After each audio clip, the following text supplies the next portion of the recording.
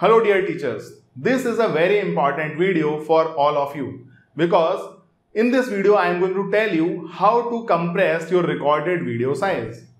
After you will compress it, then you will be ready to share the video with your students or with the world on social media network platforms.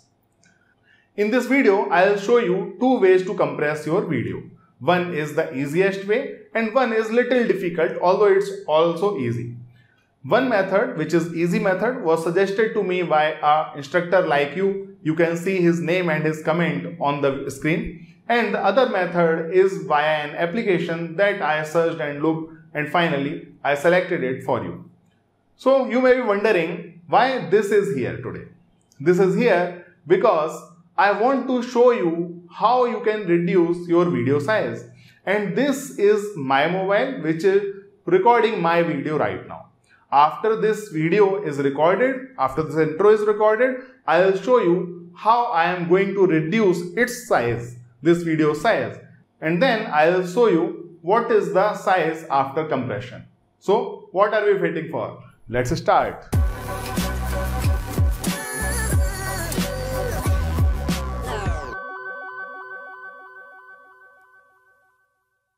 I will now stop recording my video and then I will take this mobile out. Now, let's see the properties of this recorded video. I recorded it with camera. This is why it will be available in gallery. If you have recorded by screencasting or by something else, it will be available in relevant folder. So this is the video that I have just recorded. As you can see, this is the intro video.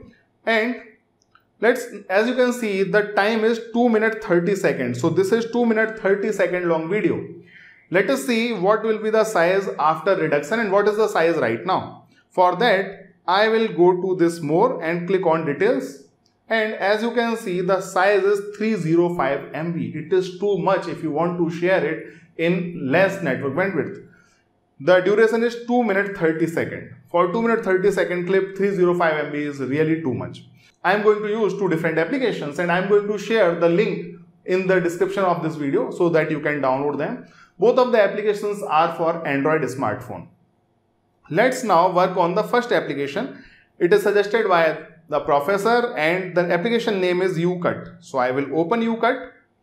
It's basically a full-fledged video editor. But right now I am focusing only on reducing the file size. I'll talk about other features also, but not in this video. I will talk about them in other videos.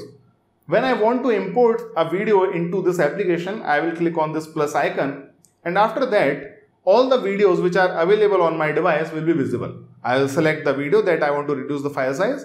As you can see, this video is of 2 minutes 30 seconds. I want to select this one. I have selected it. When I have selected it, as you can see, this portion is showing me selected videos. And right now there is only one video which is of 2 minutes 30 seconds. I will click on this button if I don't want to add another clip. I'll click on this. Then I will see a preview from this screen. I can play it, I can pause it, I can add a lot of things, but I am not interested in that. I'm assuming that you have already edited your video and right now you just want to share it with your students. That's all. For that, I'll click on save. When I click on save, it will ask me what quality. So if it is 280 pixel quality and what type of quality, means high, medium or low. So 1080 pixel decides whether I want to publish this video in full HD or not. If it is 1080 pixel, based on the type of size I select, for example, if I select the high one, it will be 278 MB. If I select the medium one, it will be 209 MB, and for low quality, it will be 140 MB. So it's a lot of reduction, as you can see, because actual size is 305 MB. While after applying these reductions method, I am going to produce full HD video, 1080 pixel video in low quality at just 140 MB. If I select high, then also it's only 278 MB. But 1080 pixel is not really necessary when you are sharing it on YouTube or in less network bandwidth. So I will select a different ratio also. Means rather than full HD, I will select HD, which is 720 pixel. In 720 pixel also, I will select low quality. So now this 305 MB video will be reduced to 62 MB only. If I am satisfied with these settings, I will click on save. It will then save the video. It will take some time. As you can see, it is converting the video. And as mentioned by the teacher who suggested this to me, he said that although this editor or this app shows advertisement, but it doesn't show advertisement while you are doing your work. Now you can see my video is converting, and at that time the advertisement is available. That is bearable. I generally don't prefer application that also shows advertisement while I am doing some work on the application. It will take some time. We have to wait. I am going to fast forward this video so that you don't have to wait for a longer time.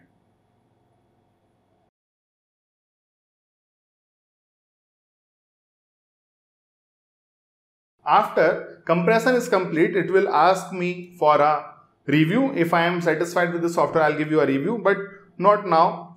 So as you can see, the file is now saved, and it is also showing you the path where it is saved. Storage emulated 0 ucut. Here it is saved, but I can definitely play this video right here. So let me now play this video, and you can't see any visible difference. What I am going to do, I am not going to play the video here, because in that case it will be part of this high quality video. I don't want that. I want you to experience the quality yourself. So the clip that I recorded in the beginning, I am going to put it in this channel as unlisted, and I am going to give its link in the description of this video. Then this converted clip also, I am going to put it in this channel itself as unlisted YouTube video, and going to give the link in the description of this video. This method I have used for other videos also, and I have seen the interested teachers has already visited those unlisted videos as well. You can feel the difference yourself. Just go to the description of this video, select for introduction high quality video, introductory after compression video with ucut, and then you can see the difference. As I am seeing the difference, the video is looking really good. There is no problem with that. Students will be happy to watch this video. And now we have seen the quality of the video while we are playing it. Now I want to see the file size of this video. So here it is. 3 videos are available, and I believe this one is the video which is of same size. See, 2 minutes 30 seconds, but size is 62.6 MB. While the one which we have recorded, which is original video, is 2 minutes 30 seconds and 305 MB. So this is a very good software, easy to use, and you can use it to compress the size of your video. Now let's talk about second application. The second application that I want to show you is known as Compressor, video compressor. So I have already installed it, and link is given in the description of this video. I'll go to this video compressor, and here, from here, I can select a video from different folders. So I know the video I have recorded is available in camera folder. I'll select camera folder. In the camera folder also, you can see this is 304 MB video, and 2 minutes 30 seconds is the length. So this is the video that I want to reduce or compress. Then after selecting the video, I'll select compress video. When I select compress video, I see 2 options, high quality, low quality, and there is third option also, which is custom. So I believe now you know these high quality features and low quality features. These are same as it were presented in the previous application. When we talk about this custom application, you can see here there is option to remove audio and grayscale this one also. So the video, so let us say if you are making chemistry video, mathematics video, where you are using only one pen. Okay, so some teacher use different color pen, but some teacher use only one pen. If you are using only one pen, then you can make it grayscale. In that case, the final video will be of black and white. So the file size will be very lower compared to a colorful video. But this is colorful video, so I don't want to convert it to a grayscale video. Now, I can decide the video resolution. So video resolution is what? Full HD. I don't want to compromise on video resolution right now, but if you want, you can by selecting this file size. And you can see the length of the dimension of the video is written here like 1459 by 820. If you want to make it HD only, So 720 should be the last digit. So let us say this 723 because it's not allowing me to write it. Then it's not that important. Video resolution is not that important. You can make it HD, you can make it full HD. The important thing is bitrate. And if you remember, in yesterday's video, we talked about bitrate. So bitrate was around 2000, correct? kbps. Right now, the bitrate of this video is 7526 kbps. Now I believe you understood why file size is so high. Whatever video you are recording with your camera, the default bitrate is always high. So let's take it to 2500 only. This is front video, so 2500 is absolutely fine. And now, as you can see, the dimension is also 720. After selecting these settings, it should be around 2500 only, but this slider is not letting me reach to the exact location. This is why I am selecting the nearest one. So this is also fine. Now I'll click on compress video. But even before compressing video, you can see the file size. It's 46.3 MB. I can, if I am going to produce in 100%, yani ki full HD, in that case also you can see the file size is now 102 MB. So I will go to 720. This, and now file size is going to be 46.3 MB. This you can see from here. Let's now click on compress video button. Click here. It will take some time to compress this video, and after the compression is done, I'll play the video to show the quality of this video. So this application took a lot of time, and after converting the video, it is also playing the video. And I can see there is no difference in the quality, means there is no visible difference in the quality. Obviously there is a difference, but I'm also going to share this video's link in the description of this video, and title will be compressed video with video compressor. You can click on the video and then you compare 3 videos and check if there is a difference in the quality. And the method that you like, and based on the quality that you see on the screen, you can select your application and your method. This application took a lot of time, while the previous application you converted it immediately. The file size is lower in this case. So let's see the file size. The file size is 46.3 MB. So you can decide which application you want. These are the 2 methods that I like the most among all available applications. So I believe this video will help you a lot, as this is the last step that you have to follow before you are going to share your video to the world.